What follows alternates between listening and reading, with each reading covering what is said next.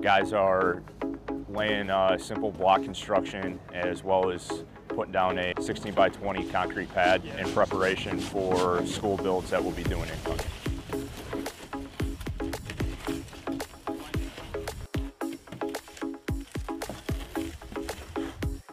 When we get to our location where we're going, we will be actually laying quite a few block, building the different buildings that we're going to be building, as in the Mount Town and the schools.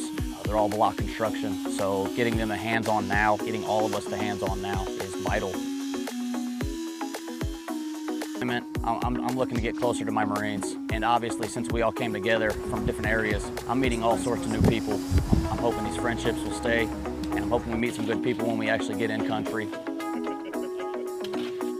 It's a different deployment than a lot of the guys are used to. The guys will actually be able to see the good that they're coming out of this. A lot of the times, engineers, you build and tear down. It's training purposes. With this, they'll be able to build, have something that they can be proud of and say, hey, we built this from the ground up, and ultimately we helped out a community that needed it.